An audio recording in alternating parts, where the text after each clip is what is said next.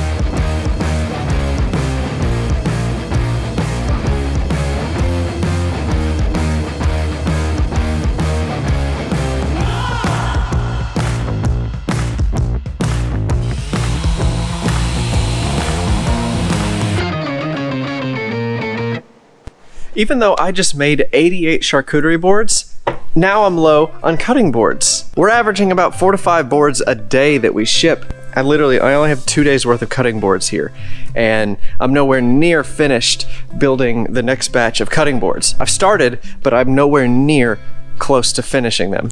And there's a lot of excuses for why I'm falling behind on this. Jennie has been gone, as you saw in the last video. Jennie's been gone for over a week now, and I've had to pick up her slack. She's still doing a lot of sales and stuff on the road, but there's some things that only someone here can do, and that's been fulfilling boards, that's been managing customer relationships when they request a board. I've had to handle restocking all of the equipment and supplies that we need to fulfill our boards.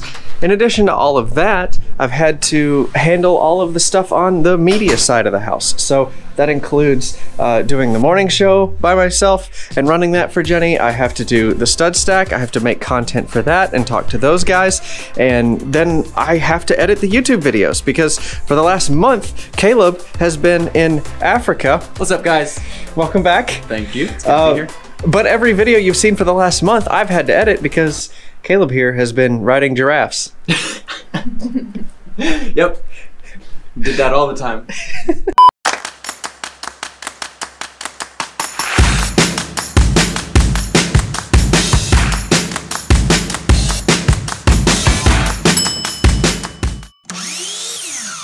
And one thing y'all don't understand from the YouTube videos is that I actually spend way more time in here on the media business than I do out in the shop building.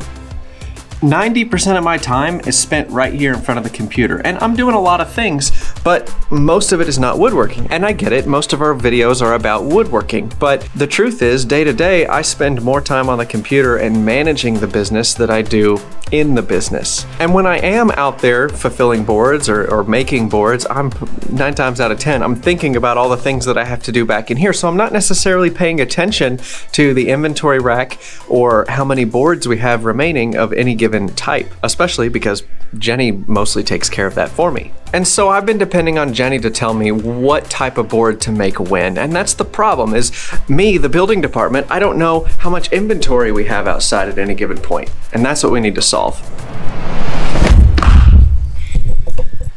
We need a system. So far, I've been just keeping track of inventory by eye, which we already covered. I don't pay attention that well. And I've been depending on people like Jennie to tell me when I need to make another batch of boards. Building a new batch of boards does not need to be a surprise to the building department. We need to know a couple weeks ahead of time so we can tell the builders that that's what's coming the next week or two. Because building a batch of boards at the numbers we do is about a 2-week process. Introducing the Kanban board, the solution to all of our problems.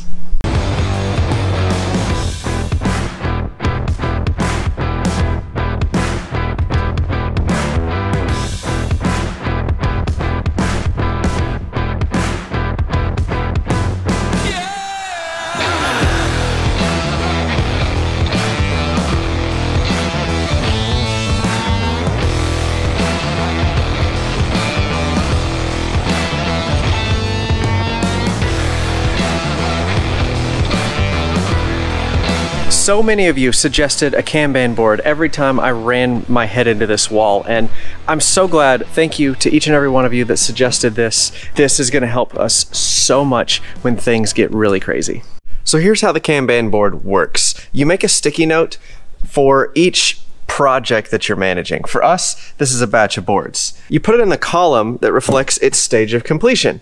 So we have upcoming, which is what's next. We have ordered, which means the wood is ordered. We have in progress, which means it's currently being built. And then we have finished right here to keep track of, the most recent one. So right now I've got 50 cutting boards in process. That's what I'm building right now. So the sticky note for this is in process. I've ordered and have the lumber for 50 more cutting boards. I'll get to those eventually. And you just saw me finish 88 cherry charcuterie boards. And I know that once we restock on cutting boards, the next thing that's probably going to go low is the walnut charcuterie boards. So I can go ahead while I'm thinking ahead and make a sticky note for walnut charcuterie boards, and I probably need to make 75 of them. So now I've got a clear picture of what's coming next, what's currently in production, what I just finished, and it just helps everybody stay on the same page as to where the production schedule is at any given time. This is a very simple version of this. It gets way more complex, but this is really going to help us when it comes to managing what boards to build next. And I can just make a little bit of progress every single day on whatever the current project is and keep things moving throughout the process. But now starts the hard part. We actually have to use the dang thing. And that's actually going to be pretty tough because this week I have to build 50 cutting boards because Jenny comes back.